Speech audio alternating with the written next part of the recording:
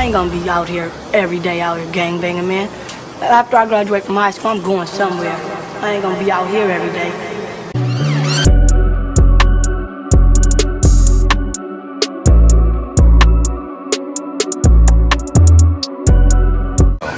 Nobody rich in the ghetto.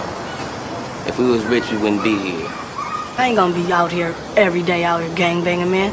After I graduate from high school, I'm going somewhere. I ain't gonna be out here every day. Cause ain't shit out here but pain. This shit. See, one thing that's going on in the culture, it's a lot of fake OGs and fake G's that's, you know, clouding the youth mind to not think like these cats are thinking.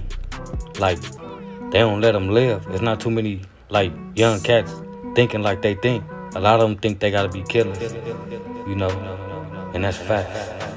If I had a chance to start over, I wouldn't turn down that wrong path. I'd try to go the right way. Get my education, I wouldn't be here today. I'd be here today, but I'd be in the right mind.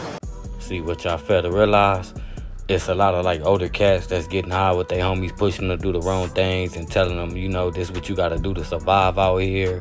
You know, they taking all the dreams from the youth, like they stopping them from getting the jobs they want, you know, stopping them from being peace officers, all type of stuff, man. They pushing the drugs into they, you know, they mind and stopping them from elevating because they want to keep them grounded or they want them to complete the milestones that they couldn't complete when they was young.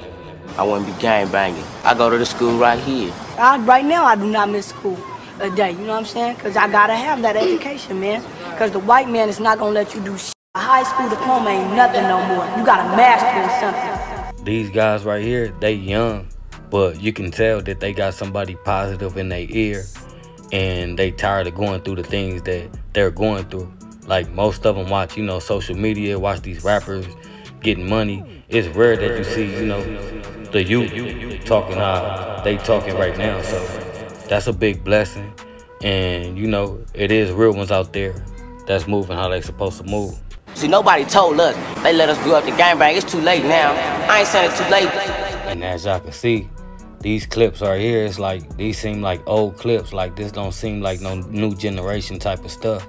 So it goes to show that a lot of folks these days, they not teaching the youth how they used to teach it, like when I was growing up. But we gotta tell the next generation before they grow up and be like us, it ain't even it.